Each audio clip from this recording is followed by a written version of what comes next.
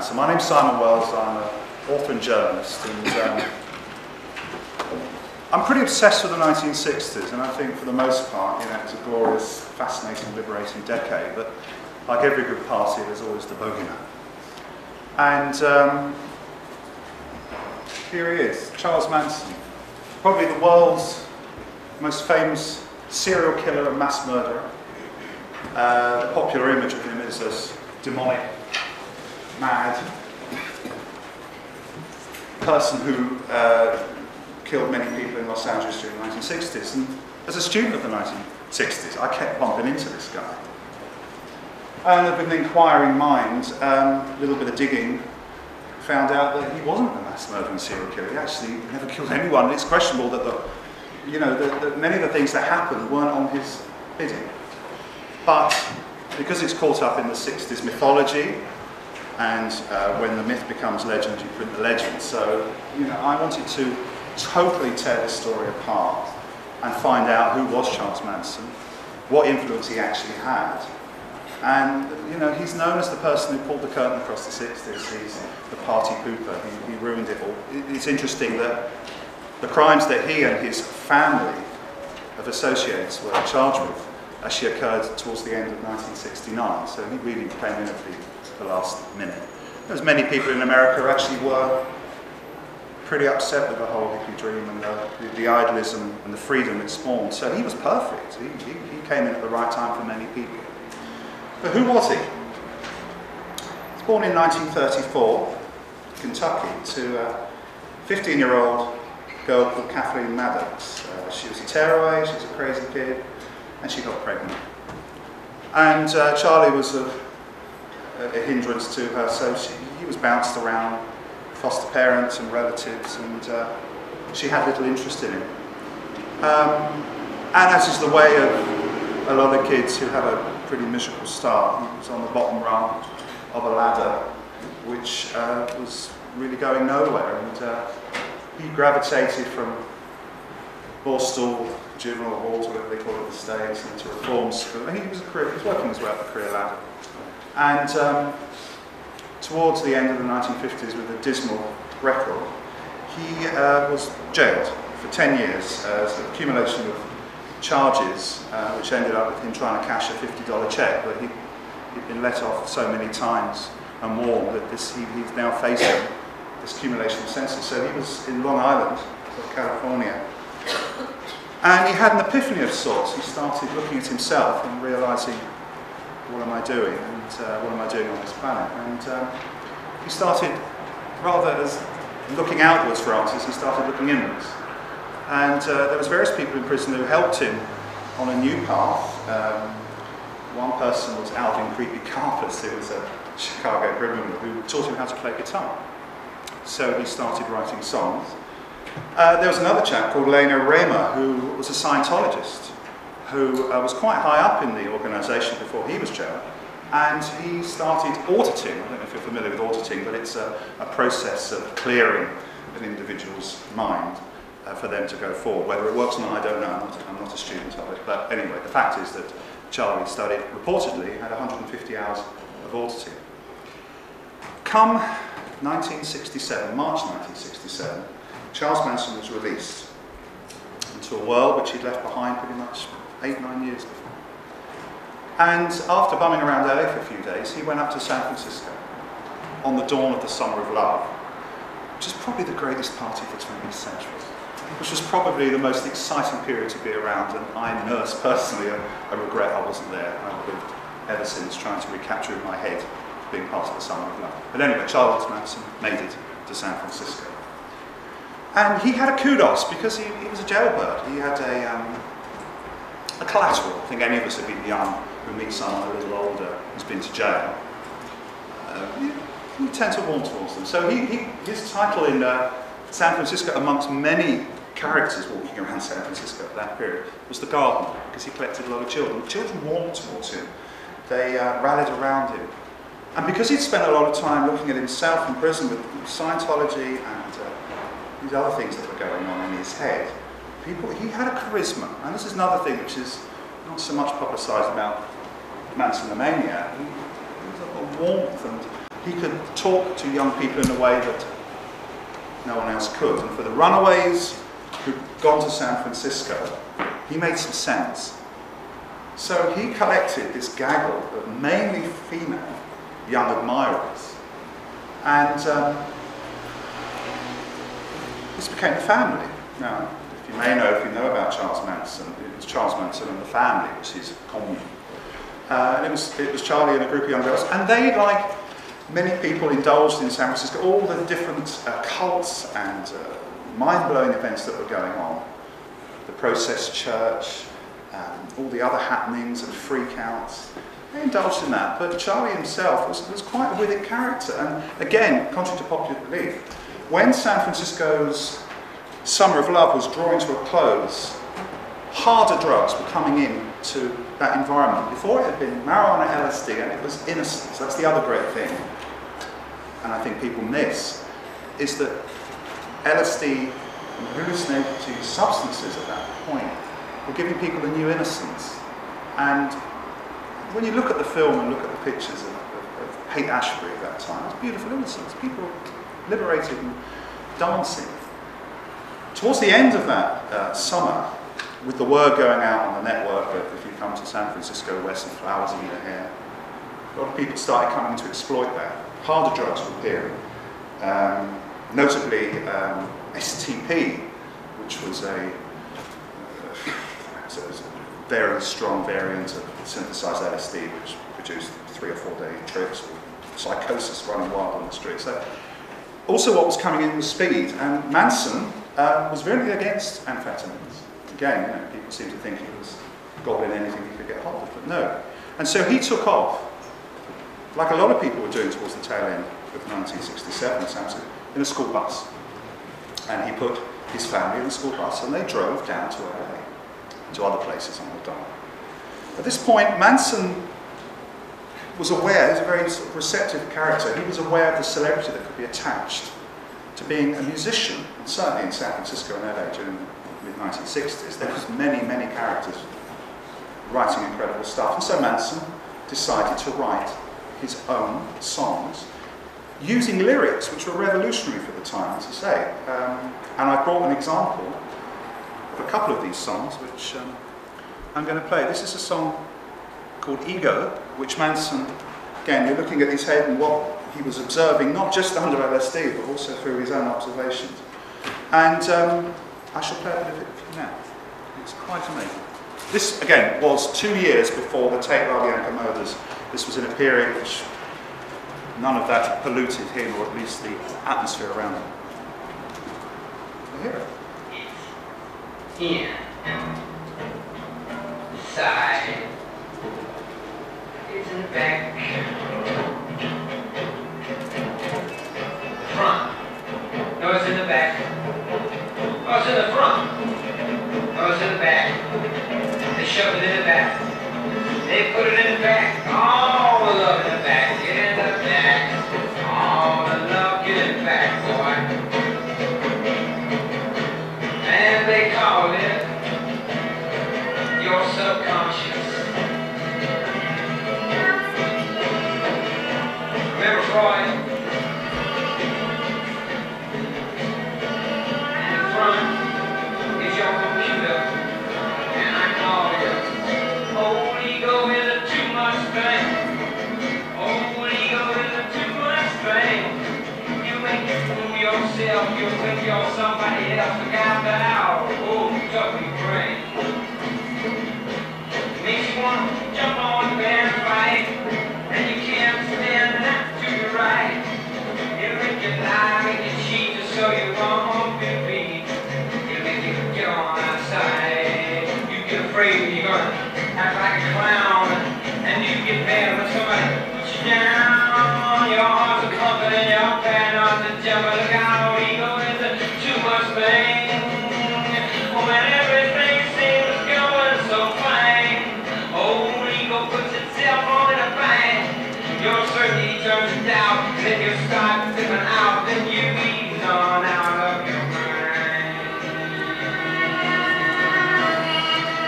Okay, I'll draw that little bit of music to a close. So, he was a musician in LA with a coterie of young girls who were in awe of him. This was good collateral in approaching record companies, although they'd heard nothing like this. Even in 1967, Manson was pushing the envelope in certain of these head songs. Excuse me, what's that Manson song? That was Charles Manson singing. It was? That was in a recording studio in September 1967, which was a demo session for Universal Records.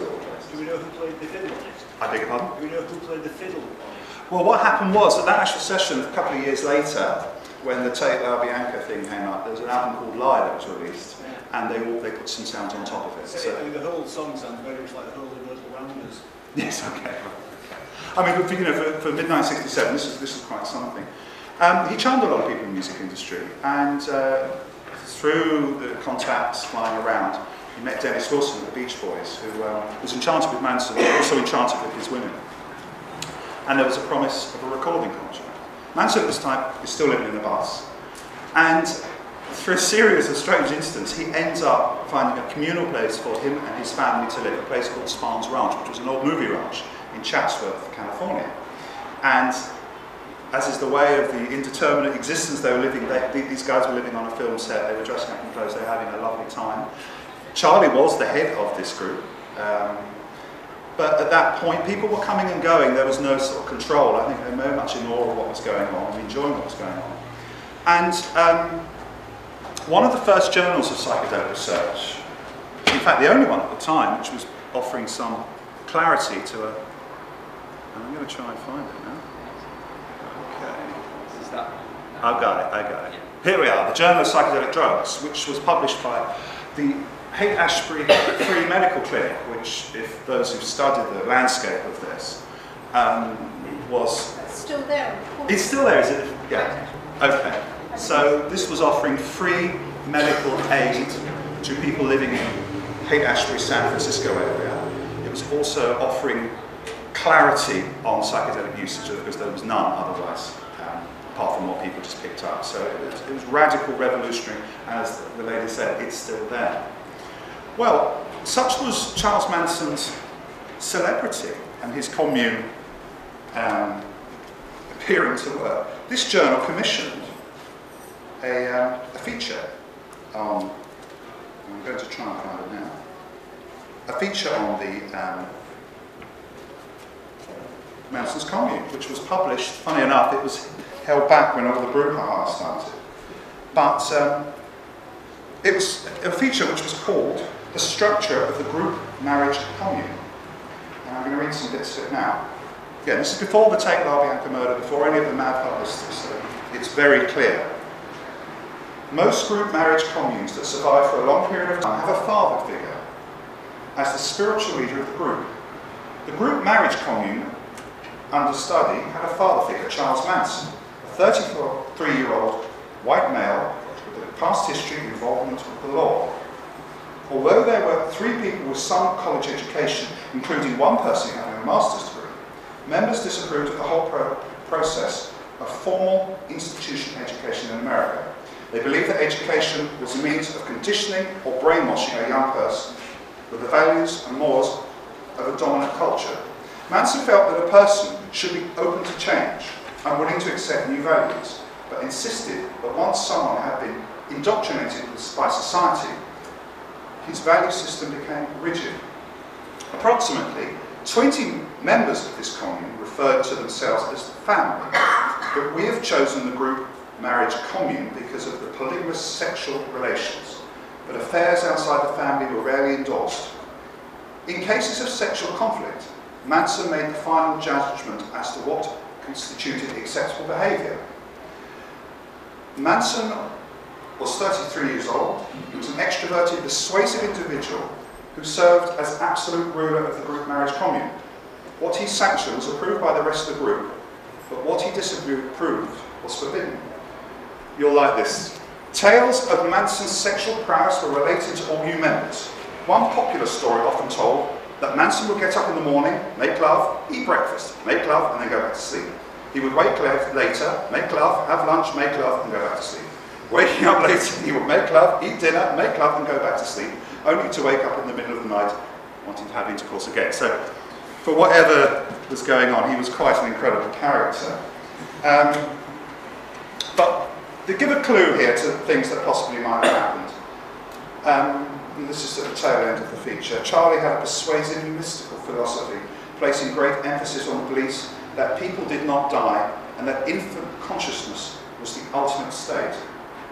However, Charlie's mysticism often became delusional, and he on occasions referred to himself as God, or God and the devil. Charlie could probably be described as an ambulatory schizophrenic, so there were some warning signs there of what might possibly happen. But, as I say, this commune, like most communes, was elevated, everything was seeming to work. Manson's musical career was in an ascendancy, and the word coming from the music community of LA that he was possibly going to get a musical contract, a record contract, where these songs, such as the one I've just played you, and a dozen more, he'd get a release. There were many people at that time, singer-songwriters with guitars, Tim Buckley, John Sebastian, the guy from Love, Albert Lee, who were writing sort of similar types of songs, so considered impossible. However, once Manson's songs, around the campfire with the girls singing and lots of smoke of various sorts, you bounce that down to tape, it didn't really have the same effect. And equally, Manson was becoming impatient and he wanted this record contract. One character who was instrumental in pushing Manson, a guy called Terry Melcher, who was the son of Doris Day, backed away from Manson. At the same time, things were changing at the ranch. A lot of bikers were moving in. Just like if anyone's experienced a commune dwelling, you get incredible highs, you can get frightening lows, and I think it was going into a frightening low. LSD was used at the commune quite regularly. As I said, that Manson forbid harder drugs, so amphetamine especially, and other sort of strong opiates were not encouraged, were not allowed. I'm going to read a little bit from my book here. Excuse me, it's just a write I need. About an evening at the ranch with Charlie. Following Charlie would give a lecture in the evening, and it was full of a lot of, and this is interesting because a lot of what he said, his proclamations on the world, that an apocalypse was impending, and that there was also a possible race war which was going to overwhelm the world, and a lot of his members of the family would swallow all this. But again, as someone who came out of the New Age traveling movement in the 80s, I've sat around campfires and listened to a lot of rubbish, so you know it's coming in all the time. It made more sense to the prosecutors of Manson, who used this whole helter-skelter theory, which is a long, long story, but Manson adored the Beatles, and he felt that the Beatles were sending messages to him through their records, notably the White Album of 1968, two tracks especially, Blackbird and Helter Skelter, and also a track called Revolution 9, which anyone's heard. It's a mind blower. And he decoded messages in them that they were confirming a lot of what he was saying to his family. But this is what would happen. He would talk at the lecture, and then the group would repair back to one of the buildings on the main strip to smoke some weed and by candlelight sing along to some of Manson's songs. Once or twice a week, a bag of LSD made an appearance and would be ceremoniously shared out amongst those present. In the early days of the family, drug use was confined to marijuana, LSD. Occasionally a stash of peyote or mescaline would pass through the group. But that really was the sum total of the group's excursions into narcotics. Manson strictly forbade opiates and amphetamines of any kind, with good reason. He watched the speed freaks destroy the son of love with a harder, more selfish vibe. And as a result, legions of communities were decimated as speed-crazy psychotics destroyed the conviviality of shared living. Manson knew this only too well, and again, he knew that once amphetamines come in, it could easily break up or even destroy some of his mind games and some of his scenarios. Psychedelics were the main key for unlocking the minds of its followers. During these communal acid sessions, Charlie remained studiously in control, ensuring that all members of the group partook in the experience. But to sustain his position as chief guide and guru, Manson would either take half a tab of the drug or none at all. he was careful to be temperate, given the potency of LSD at that time, and one wants to look at the strengths of LSD, certainly the Owsley acid of 1967, which was a flood, America. This was 4 or 5 times more powerful than you probably find today. For the duration of these family collective trips, Charlie watched over his charges, monitoring their individual strength of character, which under LSD were magnified. He would duly note any weakness within the member's psyche, which he would return to at a later date to explore, challenge, or exploit. And by the time the acid had worn off, truth and fantasy had seamlessly merged, with Manson's potent suggestions now embedded into the subconsciousness. Even those with more resilient wills have been twisted in his direction. Now, we're now looking at the period where the commune really has failed. Manson's musical career, of which he proclaimed that he would be as big as the Beatles, had failed. Everything was starting to collapse.